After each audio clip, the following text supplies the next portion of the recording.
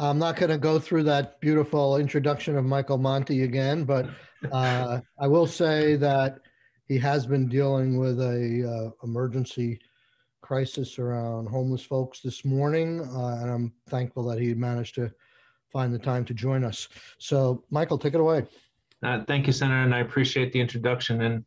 And I do feel that I can bring a range of different sort of perspectives to the development of housing in Vermont. And I want to express my deep appreciation for the continuing critical support for affordable housing that you all have provided individually and as a committee and from the state of Vermont. We are sometimes the envy of others around the country. You have done a great job. Last night, the state-supported COVID isolation and quarantine facility that we run at a former motel, which we purchased with funds from you, was full for the first time. During this meeting, I've been negotiating additional capacity motel to manage sort of the rise in COVID. Daily and at the community level, we witness enormous needs and enormous responses from our staff, but also from the community as a whole. Please, as you develop policy at this fairly heady level and at this very high level, know that what you do matters in our communities and our neighborhoods. So I just want to express my appreciation and let you know that this work continues at this level, but it continues really at the level of the street and on the sidewalks in our neighborhoods and communities. I'd like to touch on several points. First, we believe that you heard Eric Farrell that the private sector has a role in addressing affordable housing. We work regularly with largest developers, contractors, and industry professionals in advancing the construction of housing of all incomes. We initiated, and I think all the senators from Chittenden County signed on to the Building Homes Together campaign in Chittenden County. Hundreds of privates and public officials have signed on to this campaign. Thank you. Our goal is to construct 5,000 new homes and apartments in the next 5 years, of which 25%, 1,200 plus will be affordable. I know that we have lined up the opportunity to do so. We are poised to be able to build 900 new homes over the next few years. 200 of those will be home ownership. We do this in anticipation of additional resources, both at the state and the federal level. The state support for our work has been enormous, and we urge continued support for VHCB, for the programs that VHFA is operating, for the folks at the VCTP level as well, and some of the new initiatives and ideas that are out there. We'd like to continue to have those conversations. We believe that there's opportunities to do more. As real estate developers ourselves, we fully understand the economic challenges facing builders trying to bring houses to market. The fact that development's costs exceed appraised values prevents modestly priced homes from being built and forces builders to construct higher end housing, further stratifying the market. Allocating funding for the difference between the appraisal and the sale price and the development cost makes good policy sense. Eric was talking about 18%. That's not unusual. Right now in this crisis, that would be a great response from the state to support that work. To get the pricing, the cost of development down to a place where it meets the appraisal price. Just that alone would be an enormous level of support. We urge you to consider supporting that program. We also have supported on a national level, have done so for several years, the Neighborhood Homes Investment Act, NHIA, which is in the Build Back Better Act, which we know has not yet been passed, but nevertheless, the point of the program is important. It would provide about a third of the development costs of a modestly priced home. Similar to what a 4% tax credit does now for low-income housing, multifamily rental properties. And in doing so, really bring the price down fairly dramatically so that moderate income individuals can afford home. We are mirroring that program right now in Winooski. We have 20 condominiums being constructed. Right now, we're going to marketing in the next few days. We've been doing a lot of pre-development, but 20 condominiums, mostly 3 bedrooms, most with 2 baths for large families, mostly trying to market to the Winooski population. That program, the New Market Tax Credit Program, will provide us with a third of the cost of the development of that housing, and with support from VHFA and VHCB through state tax credits and through the VHCB program. We're going to be able to price 3-bedroom two baths homes for 1,300 square feet from $150,000 to $165,000, which is an enormous value. When you really look at that, you actually are able to provide home ownership to people at lower than the market rents currently in Chittenden County. But we must stress the importance overall of permanent affordability as a policy in all in our programs, but including home ownership. I think the committee has gotten a piece. How does the shared equity home ownership program deliver it? Hopefully you get a chance to look at that. We've spent some time thinking through the various issues that people have talked about when they talk about shared equity and how it works.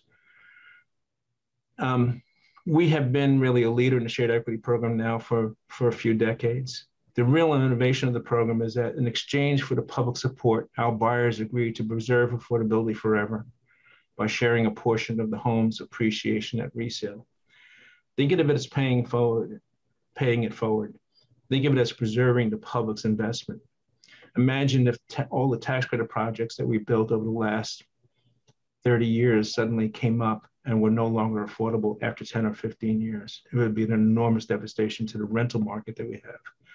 By preserving home ownership in this way, the way we do it, we provide affordability, stability, legacy, and in fact, build wealth for individuals. With this program, right now we have 636 homes have been made affordable now.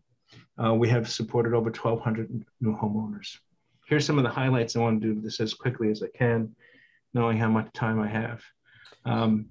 Actually, you just got a little bit more time because Nancy Owens had to leave. So take your time. Well, maybe she could send me her testimony and I could do it for her, help her out with her. Well, hopefully she sent it to us. Okay, I hope so too. So let me say, shared equity homeowner helps renters become homeowners and delivers more economic security. We, with CHT providing the down payment and lowering the monthly housing costs, many more renters were able to purchase a home.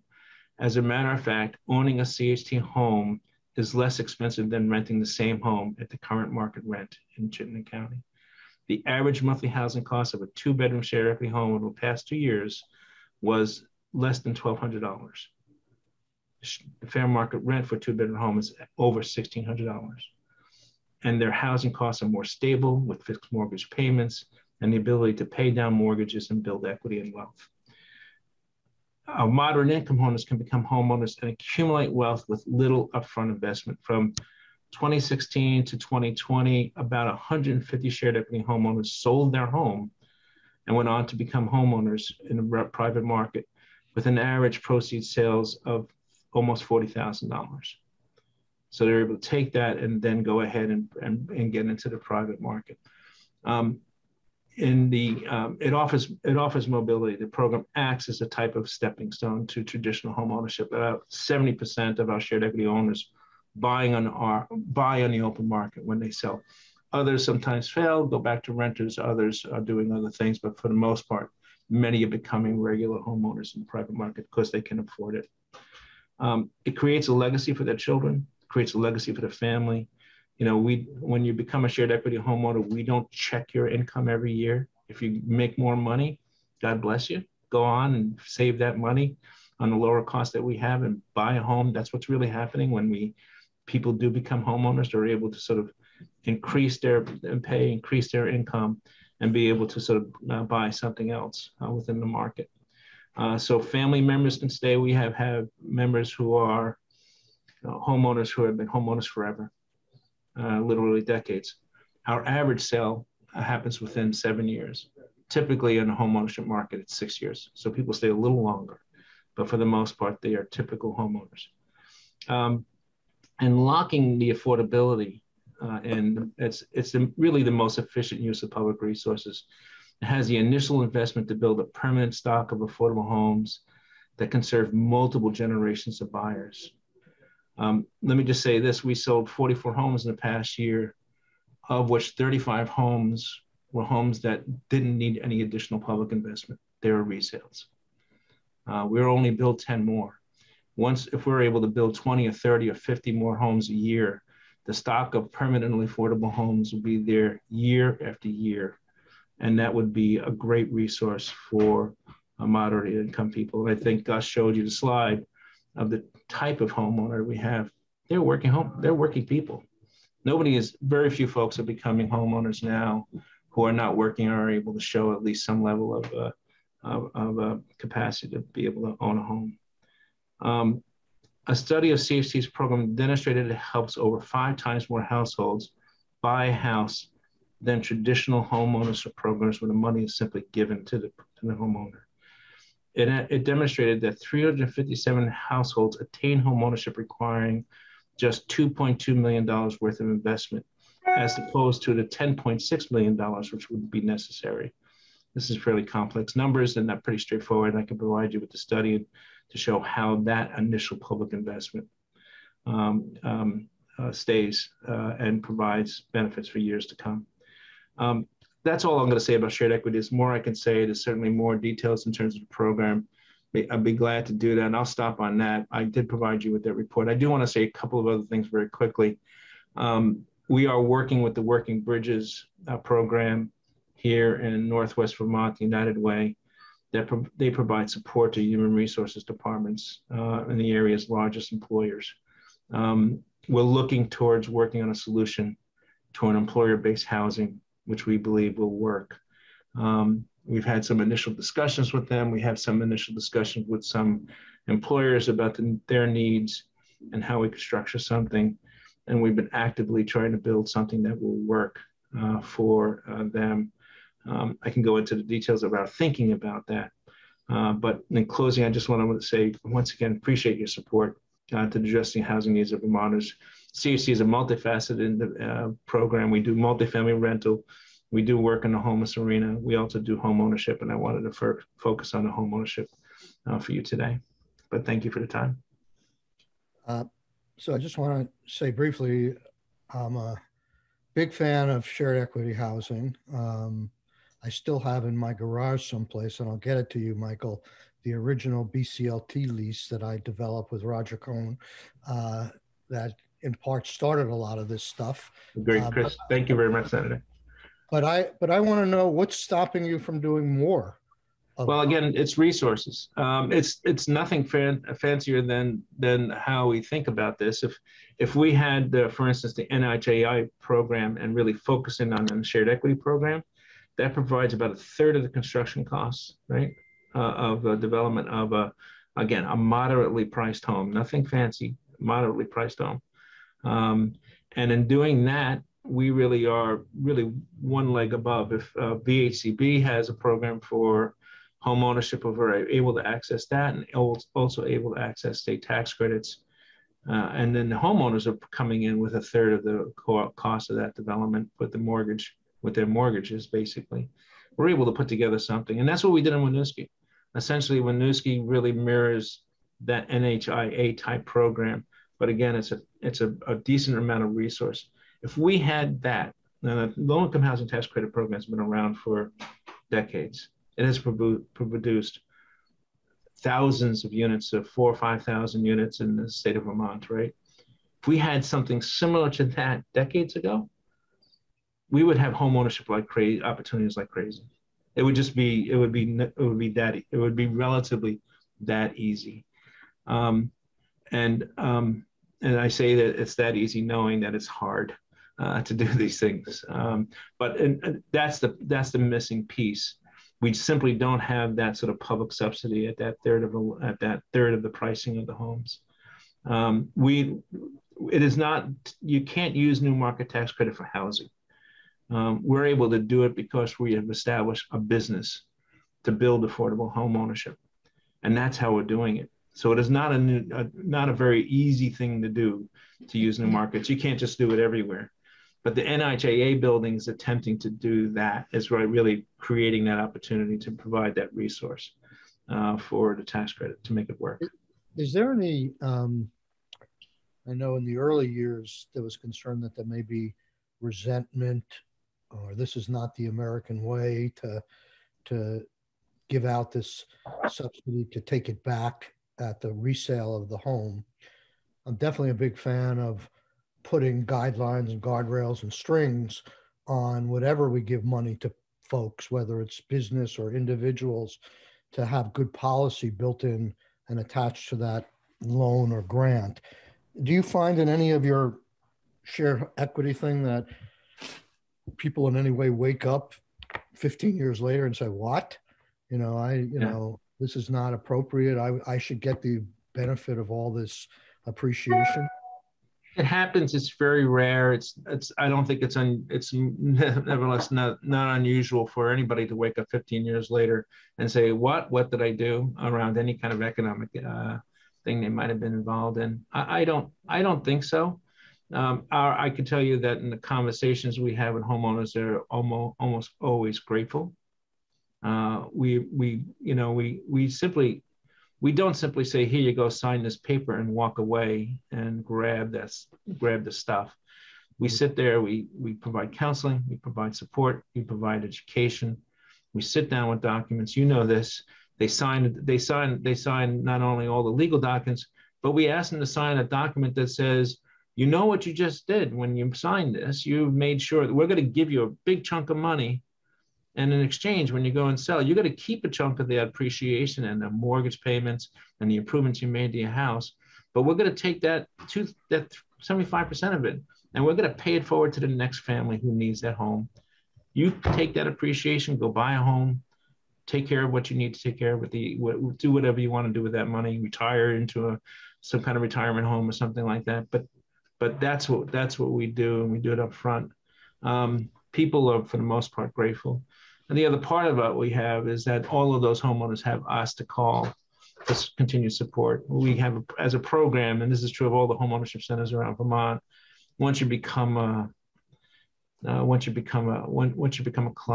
become a customer, you're always a customer. I think, Keisha, if you want to give us a call, you can. I think you came into one of our programs once, and so call us if you need help. But I'm just saying that's the status of anybody who's come to the program. So we will backstop homeowners. Homeowners don't lose their homes. They don't go away with broken credit. During the crash, we didn't have any of that because we were working through people and working through their stuff and making sure that we could give them the support they needed. That's simply part of the program that we have. And so that backstopping is really important. We very seldom, Senator, it's a good question. Do we get people regretting it? And I think as we talk to people, we show, in fact, that people do build wealth. So Thank you. That's great to know. Can you talk a little bit about the opportunity to convert commercial space to residential space in this environment right now? Senator Clarkson want to speak about shared equity quickly? Sorry. I'm sorry. Did you want to ask a question? I'm sorry, you're right. Senator Clarkson. No, I just wanted to ask you a question, Michael. Sorry. Shared equity, either way, you touched on something that we're exploring in different ways, which is partnering with businesses and nonprofits who desperately need housing for their workforce. Hospitals. I mean, in our area, Mount Ascutney with the former Windsor prison is a great example. That would be I think a terrific redevelopment of that site. Yeah. So I'm just curious, you touched on this just lightly, but are you working actively with any big employers or a group of employers that would be interested in being partners, investing in housing? Because I think that's an additional piece that we are going to need to engage. Yes, I think we are. I mean, I would say that we are through Working Bridges. That program represents a dozen or so employers. We have met with the HR people. We've met with a handful of the owners. We've had discussions with other owners who have said, we're prepared to provide you with some amount of money in exchange.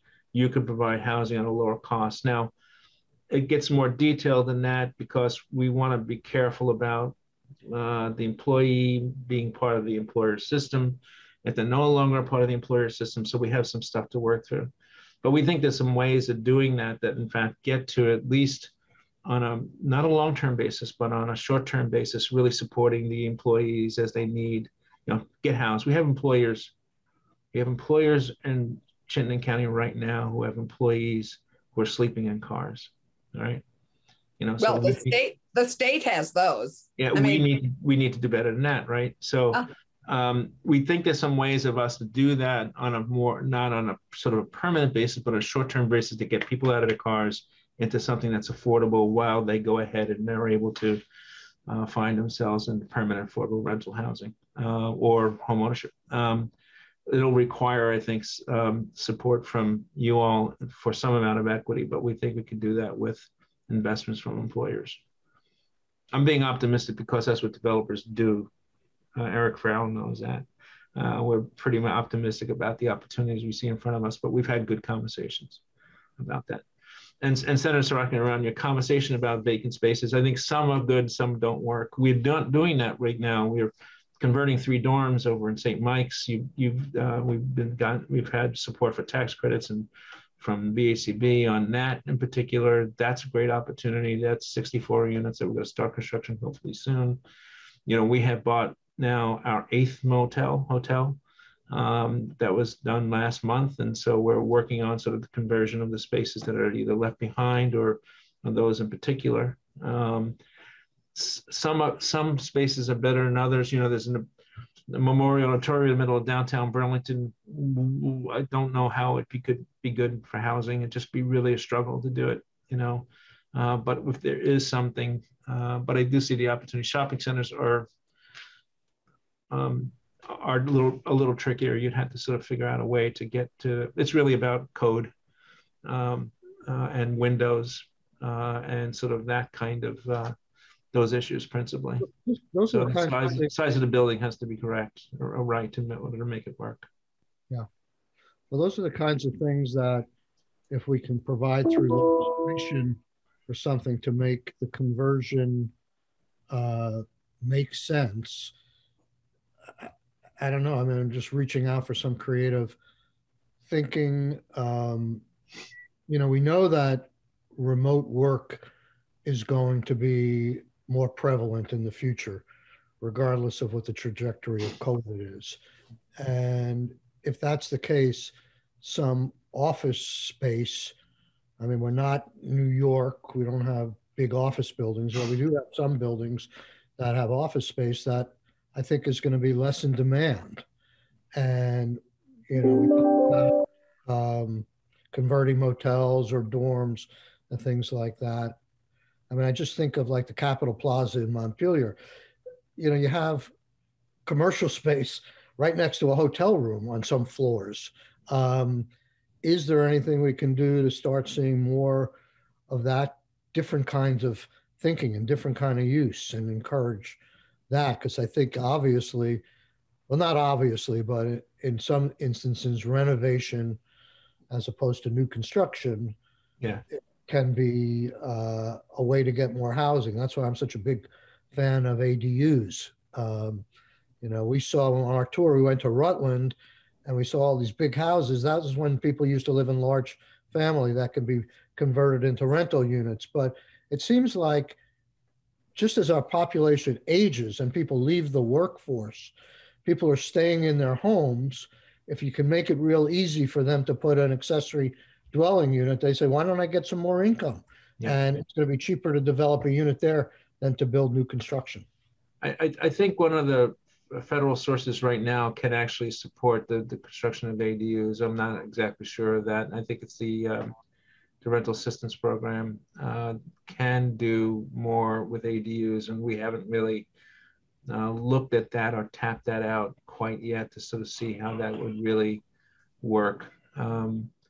You know, our efforts have been focused on the motels because it's there's a bathroom in every room, and there's usually, you know, there's a door in every room, and there's heating and electrical in every room, and it's really much more straightforward. And the configuration allows for life safety issues to be, you know, installed or used fairly straightforwardly. And some of them are built really to a standard that is very high, and the opportunity conversion is there. So our cost of development is really a third less than a new construction. Yeah, and I'm not really necessarily talking about CHT specifically. I'm thinking of a plan for average Vermonters to do it themselves. And I was very excited a couple of years ago. They had some guy, I can't remember his name, from Montpelier, who was an expert in ADUs, and he was providing, I don't know whether it's free technical assistance, but if someone could say to me, for instance, I'm living here with two people in a 2,400 square house, and they can make it real easy for me, both technically and permit wise, and say to turn, 1/4 of my house into a separate unit. I think a lot of people might consider that. Yep. I think it's a good idea. Okay.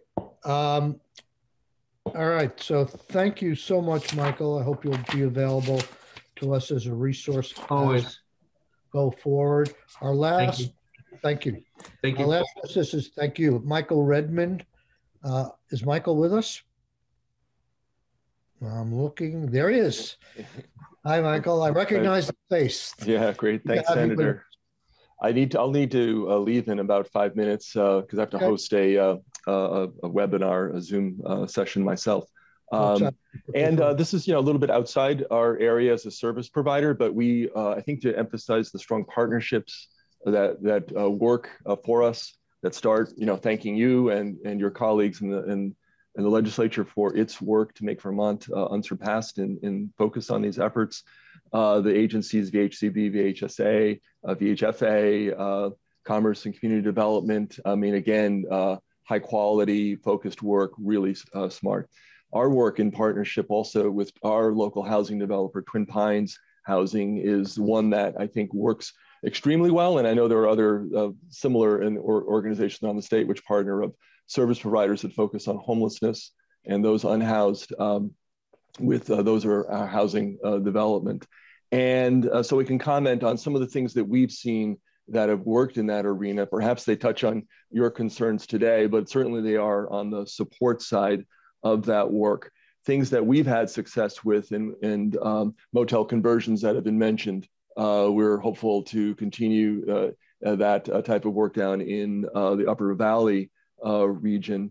Manufactured homes, really underutilized resource. We've partnered with Whistle Stop site in Bradford with Downstreet Housing, with permanent project-based vouchers, and allowed 3 of our families to move from status of emergency shelter into now their own rental units, with the Haven providing services that was mentioned earlier by someone who provided testimony that sometimes that isn't in place. The partnership that we have with Twin Pines is that we have multiple MOUs with them where we can provide services. It is sometimes a challenge on the funding side, so we would encourage the extended use of voucher support that also provides service support. The Medicaid state plan now is up for renewal with the feds, and there are increased opportunities for supportive housing in that. And we would encourage you and joining your colleagues as that comes before the appropriate committees to focus on that. Family supportive housing expansion has been tremendous. We should continue that, as well as to focus on individual housing, supportive housing, so that that is a eligible activity under the Medicaid state plan. Location is really important. We've heard that, a focus on downtown areas, and we agree with that. Access to services and transportation due to the rural nature of our state. The degree that we have opportunities that for housing that focus on those areas where, particularly for people who have been chronically homeless, to continue that support and services that are going to help them become productive members of the community. I've heard mention yourself, Senator, on ADUs and infill, and also answering a question that Senator Clarkson mentioned of how many units are there? Well, the regional planning associations are great resources for that kind of focus and setting those numbers. And here in the Upper Valley, which includes both the New Hampshire side and the Vermont side, 4,000 to 5,000 units of housing of all forms are needed, with larger numbers at the lower levels. Their report, Keys to the Valley, is we have found has been extremely helpful. And I think for working with the towns, municipalities that maybe want to be helpful, but maybe don't know how, of focusing on the rules and regulations that they might have in place that are hindering the development of housing, and the rehabilitation that the state has taken on in some areas where there is bringing it up to code. So echoing also comments earlier that Maura made of focusing on the rental housing and safety legislation that will be coming back into the consideration by the legislature this year. Risk pools, we've had a mixed success experience with that, but I think it's still worthy. The challenge now is that landlords have their pick and choice of who they want to have in housing. And so when we've offered risk, they said, well, I can do just as easy with a tenant that doesn't present a history of problems. The continued work on the GA emergency housing, we are concerned now as we look into this, that the state's support for that has been tremendous, but it's going to be ending.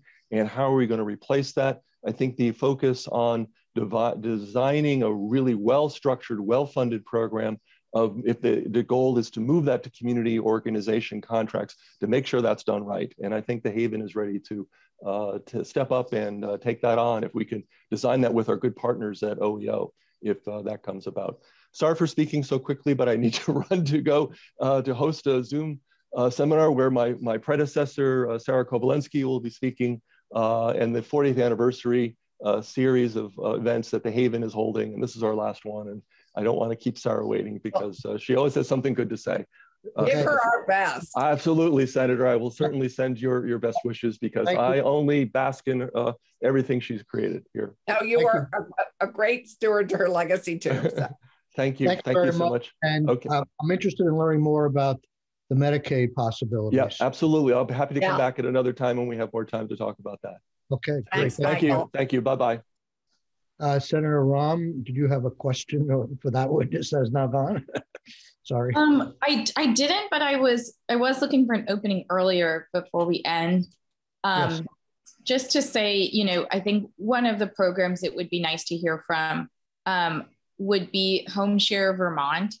I know that might sound like a tangent, but when I visited, especially places in Southern Vermont where they're trying to help seniors and attract new Americans and house immigrants and refugees, when I was in Bennington County, many even of our colleagues in the House had never heard of Home Share Vermont. The penetration in Southern Vermont is just really limited. And I know they opened another office, so I'm not blaming them, but I think there should be like a PSA or some way to get them resources. I think it would be a win-win for seniors and a lot of people looking for homes and the ability to really maintain some large historic houses that are otherwise kind of falling into disrepair. I couldn't agree more.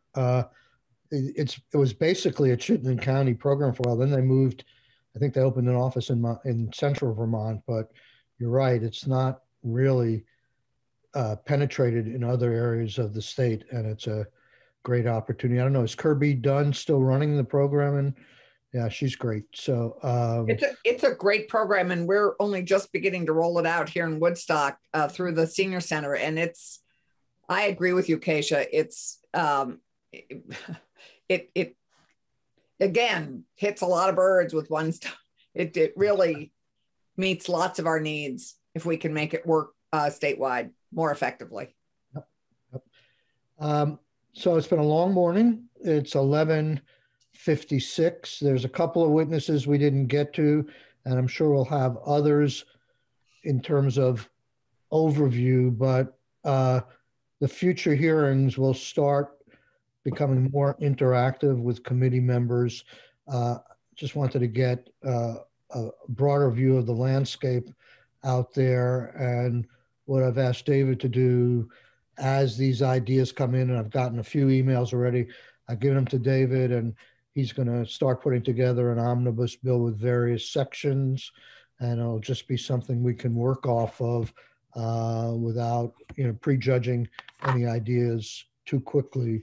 But I think we have a host of people that not only did we get to meet today if we hadn't met them before, but hopefully they will continue to be available to us to come in and certainly listen into our hearings as we go forward. As I said before, I'd like to do this as a committee bill. Theoretically, committee bills have to be introduced by January 31st, but you can always bring it. Well, I don't know what the rule is if you bring it back in to committee, but we have a raft of other bills that'll be sitting in our committee that we could just do strike alls and put on this omnibus bill. But so far, I've been encouraged by people responding to the idea of an omnibus bill. And, you can see all the various ways you can go: service, home sharing, ADUs, land use planning, more money for new ideas and continued ideas, tweaking ideas. But I think the goal is clear: more housing. More housing. And the number I remember from the Vermont Futures Project is 10,000. So that is the number. And that's why I asked Gus if we had a sort of newer number on the workforce number, because it's just so many units. And while it's fabulous that we have built as much as we have in the last 2.5, 3 years, the need is daunting, as we all know, because we all know businesses, it's very clear. And I'm anxious to hear from all our witnesses and housing leaders. I did hear the comment that we're the envy of the rest of the country. So maybe there aren't that many other creative ideas around the nation, but the people we had before us today would probably be the ones that would know about what's going on in other states and jurisdictions that we might be able to borrow from. So looking forward to talking about that. Yeah. Okay. Thank you all, Senators. Thank you all for participating. Witnesses, thank you. And members of the public, thank you for viewing. Thank you, Michael. We'll see you on the floor. And we'll be taking this up again next week sometime.